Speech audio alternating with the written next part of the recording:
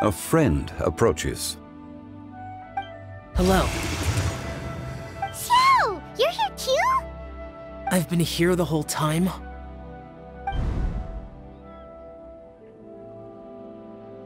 A ghostly kite. Could that elusive Director Hu be coming to Wangshu Inn once again? What is she doing here? I suppose it matters not. Given her relationship with Rex, well, Zhongli, I might as well go pay my respects.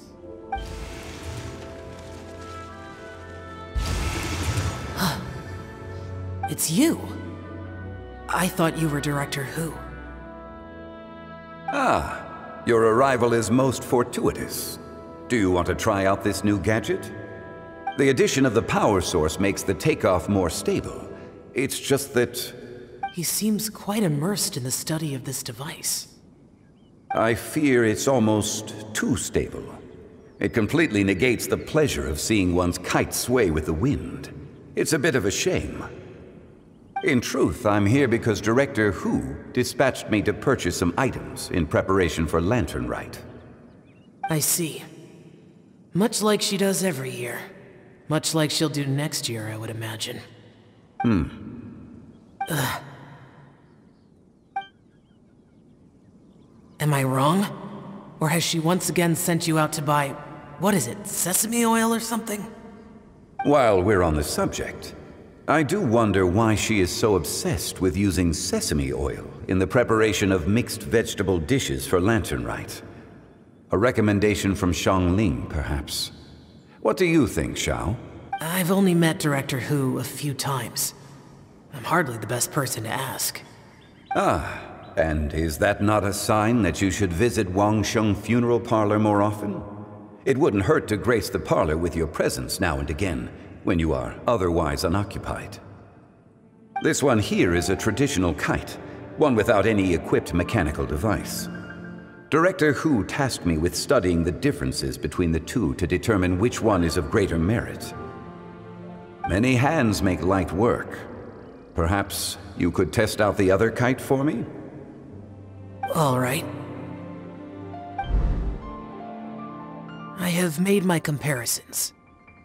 If speed is what you're after, the mechanical kite is the better choice. Wonderful. I shall pass that information along to Director Hu. I'll leave these two kites with you. Perhaps you can find a few friends with which to partake in the activity. You might find it to be an enjoyable use of your time. Oh, wait. Who enjoys kite flying? Well, I would imagine someone of your talent and wisdom is more than capable of finding out. So, you were testing out the kites for Hu Tao and even roped Xiao into doing it for you? Paimon didn't ask earlier because the situation was, awkward. I would hardly say I roped Xiao into anything. I simply sought the help of a friend. Besides, we did the testing together. Seems like our pool of competitors is growing. Do you like kite flying, Xiao? I suppose I neither like nor dislike it. Although, watching a kite gradually ascend into the sky does bring me a certain peace of mind. Perhaps they're a bit like Xiao lanterns in that way. Kite flying is also a pleasant form of relaxation. Have you ever thought about making a kite, Xiao? Cloud Retainer taught us how. We can teach you if you want. There's no need. Menogias was the only yaksha among us who had an interest in matters of ornamentation and design. When Lantern Rite is over, come find me near Pervasi's temple if you have the time. It's getting late. I should go inform Director Hu of our findings.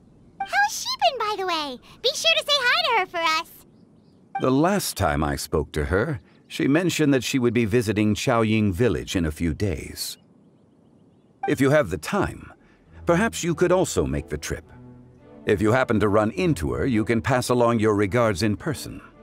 We'll keep that in mind. Take care, Zhongli. See you later. See you next time. Abmanthus wine tastes as good as I remember. But where are those who share the memories?